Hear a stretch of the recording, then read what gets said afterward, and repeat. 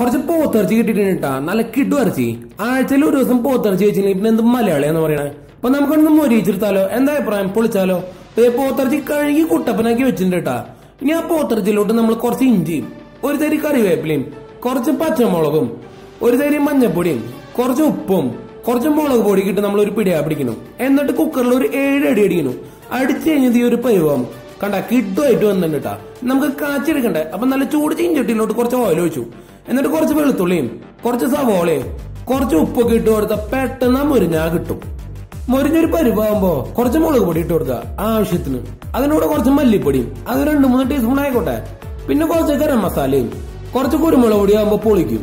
എന്നിട്ട് നമ്മൾ അതിനെ വീണ്ടും വഴറ്റി നമ്മൾ നമ്മുടെ പോത്തിറച്ചിനെ അങ്ങോട്ട് ഇട്ട് കൊടുക്കുന്നു. ഇതെല്ലാം കൂടി ഇട്ടിട്ട് ഒരു വഴറ്റണു. എളുപ്പമല്ലാട്ടാ, കാരണം മൊരിച്ചെടുക്കണ്ടേ.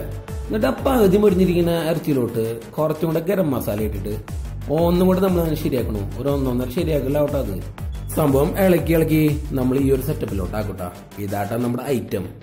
സാധനം കാണുമ്പോ മനസ്സിലാവല്ലേ. ഇനി ഞാൻ വല്ലതും പറയണ, ഇതിനിപ്പോ പൊറോട്ടയുടെ ആവശ്യമൊന്നുമില്ല. കുറച്ച് ചോറും കുറച്ച് ക്യാബേജ് തോട്ടും ഈ ഒരു ബീഫ് ഉണ്ടെങ്കിൽ ഉണ്ടല്ല, സാധനം പൊളി വിളിക്കാം നമുക്ക്. വളരെ ഈസി ആയിട്ട് ഉണ്ടാക്കിയ ഐറ്റാണ്ടാ. അപ്പൊ നിങ്ങൾ എല്ലാവരും ഒന്ന് വീട്ടിൽ പഠിച്ചു നോക്ക്. പഠിത്തല് പൊളിക്കല്ലേ. അപ്പൊ അതുവരെയും പാക്കലാം. ഇന്ന് നിങ്ങളുടെ സ്വന്തം പൊളേട്ടൻ.